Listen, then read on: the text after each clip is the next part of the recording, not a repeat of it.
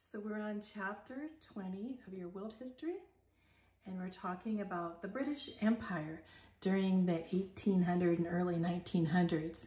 And we saw that the saying was that the sun never set on the British Empire. And God really blessed them in a lot of ways, although a lot of people would call it British imperialism. But indeed, England did give two things to most of these countries. And one was Christianity, and the other was a representative form of government and starting their countries on how to govern themselves. So, and plus, of course, we know that Britain benefited a lot from these countries, but they reigned for about 100 years, and then they started declining. And why would you think Britain would decline? What would be the reason behind this? You know, could it be the imperialistic colonial governments using some of the resources and such that they got from this land? Well, it could be part of it. But if you look at the history of all nations, you'll find the big reason of decline is the decline in trusting the Lord. It's the decline in morality. So how did this happen? How could this happen to the British Empire that depended on the Bible? Well, let's see what happened. Queen Victoria. Remember Queen Victoria? She said, I want to do good. That she reigned for 64 years, and her heart was, I want to be good for the empire, for England and the British Empire. So the Queen's 64-year reign restored prosperity and dignity to the British Empire. But after the Queen's death in 1901, Edward, her son, he lived 1841 to 1910, he did not share his mother's resolution to be good. So morality fell, and so did the empire. The Victorian era came to an end, and Britain started to decline. Why? Well, it declined mainly because of the false philosophies that were at the door of the times, the signs of the times at that time. Now we have false philosophies trying to take over from the blessings of true Christianity. The first was Darwinism. Charles Darwin, 1809 to 1882. Well, he was a British naturalist. I know you're learning about him in biology. He published on the origin of species. He proposed that life on Earth had evolved over time through a process of natural selection. And this would replace God, the creator, with time, nature, and the processes and chance.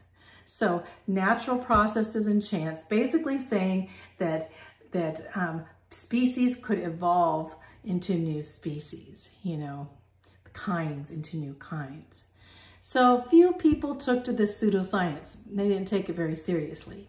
However, Darwin's ideas were accepted by those who wanted to break away from the moral restraints of society and religion. Those people who did not want to live a moral life decided, evolution is a good way to go.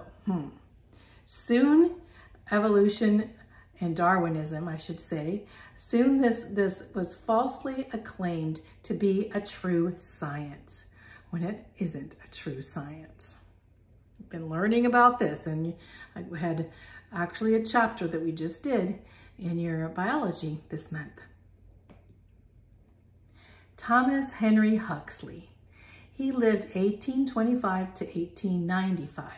Well, who was Thomas Huxley? Well, he was the one that vigorously promoted Darwinism. He was also called Darwin's bulldog. You see, Darwin was pretty sick most of the time, so Darwin didn't go about and talk about his theory of evolution hardly very many times at all. So he had to have a promoter. And of course, this guy, he was basically an agnostic. He coined the term agnostic, which meant to describe one who believes in the existence of God, but anything that cannot be proven by materialism is not important. He basically says, there's a God up there, but we don't have much to do with God, mainly humanism. You can see here, here's Thomas Huxley holding a skull there, Anyway, materialism is the idea that matter is the only reality and that everything in the world, including thought, will, and feeling, must be explained in terms of matter. So it eliminates the spiritual aspect of human beings and puts them in the terms of the same as any other animal. And then, of course, we have socialism. Socialism is the idea that government should own or at least control a nation's economy, including a nation's businesses, factories, and means of produce to provide the needs of the people. So socialism gets to the point of even taking over all of private property. Socialism attacked Britain's economic success by retarding personal initiative and interfering with free enterprise. So I like this picture here. It says, helping the poor. If you look at this picture here, so the big government answer, socialism right here, is that we're going to feed the poor, give them welfare, just give them what they need and keep feeding the poor and keep them under our authority. And the free market answer is this latter, is to teach them how to feed themselves and to teach them, and that freedom, give them the latter so that they could actually, the free market, that they could come out of their poverty-stricken situation. And you'll see, of course, you see here these socialists from Karl Marx and to the Russians with Lenin and Stalin and Mao Zedong there. So that socialism is a path right into communism. And of course, I do not like these fists. Whenever I see the fists, I always want to put a finger that says one way to heaven on them, because why are they raising their fists? Well, that's what they do in socialism, like give me, give me. That's the sign. Utilitarians, who are they? Well, they're socialists. They were followers of this guy named Jeremy Bentham and another guy named John Stuart Mill. Here you have a picture of Jeremy Bentham. And so basically saying that laws should be judged by their utility. So that meant the greatest happiness principle. They believed that the goal of life is the greatest happiness for the greatest number of people, regardless of the means or consequences. So the largest amount of pleasure over pain. The goal of the law would be the greatest good for the greatest number of people. So this became accepted in the late 1800s and still is used today.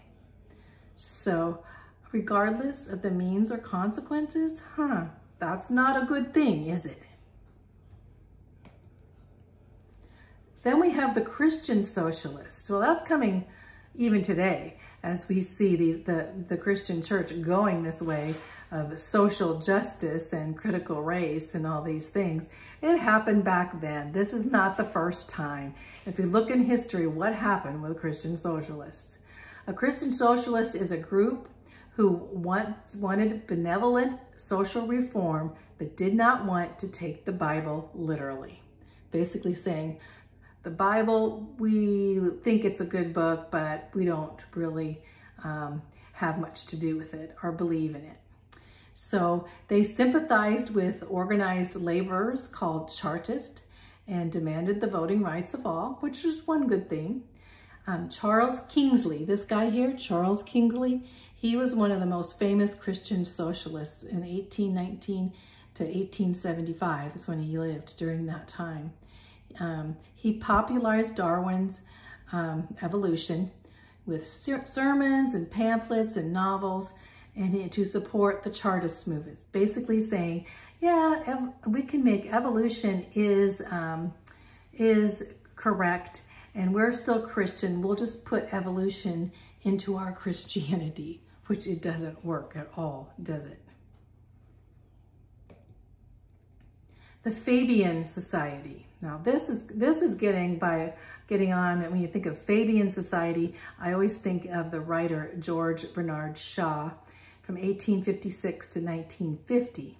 So, and also there were other socialists, Sidney and Beatrice Webb.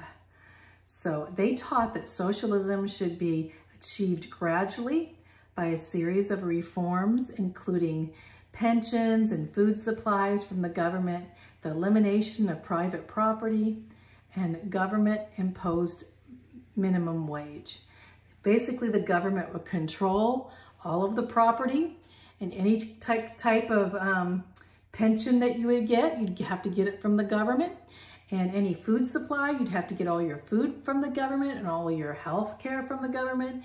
And also, they would tell you your minimum wage, and whatever you did, they would tell you that there's only a certain wage that you can make. So basically, government control. And the Fabian Society was like this. Also, they said that the education should be managed and subsidized entirely by the government. They would not have Christian or private schools, and that education should be under the control of the government. Their influence grew in the 20th century and came to include many influential writers and educators and journalists that wanted this Fabian Socialist Society. Here's a picture here. It says, "I am a communist, but not a member of the Communist Party. Stalin is the first-rate Fabian. I am one of the founders of Fabian, and as such, very friendly to Russia." George Bernard Shaw. That's what he wrote back then. So we know that his Fabian Society went right into communism. He's kind of a scary looking dude, isn't he? So anyway, let's get on. Fabian Society, just remember that's George Bernard Shaw. Then we have modernism. If you see this picture up here, modernism is religious liberalism. And that means humanism coming into the church. So you're combining your Christianity with humanism and living in this area, which does not work. You know, a double-minded man is unstable in all of his ways, is what the Bible says. So walking with one foot in humanism and one foot in Christianity is not a good idea. But this was seeping in. It says Darwinism and socialism might have been defeated, but another ism rose. A philosophy that cut to the very heart of all that had made Britain great. So this ism was considered the worst. Modernism or religious liberalism began in Germany with faithless theologians who believed the Bible was merely a beautiful myth and full of errors. The church leaders became more concerned with attacking social injustices than bringing people to personal salvation through Jesus Christ. So basically they were saying, we're going to be concerned by the areas of racism or the concerns of labor or these other concerns of the world, but we're not going to have anything to do with Jesus. So don't bring Jesus into our reform. Isn't that what they're doing even now in America? So in 1880, the false doctrines had worked their way into Britain, and this brought about England's decline. How did England decline? With false doctrines and false beliefs. Basically, Satan getting a hold of the Christianity in England. So the acceptance of these ungodly philosophies would later have terrible consequences for both Europe and the entire world. We're just having history repeat itself here. I mean, all of Europe has been corrupted by religious liberalism. And wherever you go, including a lot of the British commonwealths like Canada and Australia. In America, we have a remnant of true believers, but now with all that's coming in with social justice and the Gospel Coalition and onto religious liberalism and the humanism creeping in, we have the same thing going on. As Britain declined, America will decline too if we don't look to Jesus. So, you know, I was told they were having a Antifa Black Lives Matter thing going on, and I was told, I thought, I'm gonna go out there and they just need Jesus. And someone said, a Christian actually said, how dare you go there and get off on Jesus? They have what they're supposed to do. They are social reformers, and now you're bringing Jesus into the story. Huh? Isn't that what they said in England too, before England declined? We need to look unto Jesus because he's the answer. He is the way and the truth and the life, and no man comes to the Father but by him. The descent of the modernists, liberal Christianity. So here we see liberal Christian down the steps of Christianity. We see that the Bible, first they say the Bible is a human book. And optimism is about humanity. God works through human institutions. The focus on Christ as a human example of God consciousness. The denial of miracles, in denying the supernatural, including the virgin birth and the resurrection, they deny those. The denial of atonement and the preferred moral influence theory, and the emphasis on this life and social gospel and not on evangelism. The rational theology and non-inclusive faith, the tolerance of all different religions. It says truth evolves. Christian doctrine is developmental. This is liberal Christianity that we want to have nothing to do with. And you see the descent as you go from true Christianity all the way down to agnosticism, and then the next step to atheism. Very sad descent. So that's what happened in England. And England had the Bible and believed in the Bible, but over the decades, this is what happened. So this is what's been happening in America. So we need to go back to our first love, Jesus Christ, and repent of our sins and look unto him, the author and the finisher of our faith. Amen.